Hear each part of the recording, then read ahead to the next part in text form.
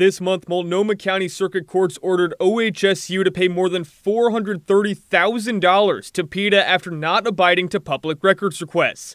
In 2017, OHSU published this report, in which PETA officials say prairie voles ingested the equivalent of 15 bottles of wine. Soon after, PETA filed public records requests for footage of these experiments. Drop them into shoeboxes to watch them fight, watch them attack each other, watch them try to escape. But OHSU didn't comply to records requests. Instead, court documents show the university said it couldn't produce records because the VA hospital had them. But when PETA asked the VA for records, officials told them OHSU lead researchers destroyed the videos. OHSU came back and sprung into action saying, oh, these videos no longer exist. We don't have them. Smith says it wasn't until just before the trial began that PETA found out this footage existed. This case really exposed OHSU's deep contempt for public accountability in a ton of ways. OHSU claims the experiments were to study the effects of alcohol in male prairie voles. In a statement on the lawsuit, OHSU says the university takes seriously their obligation to comply with Oregon record laws. They say the university has a long history of responding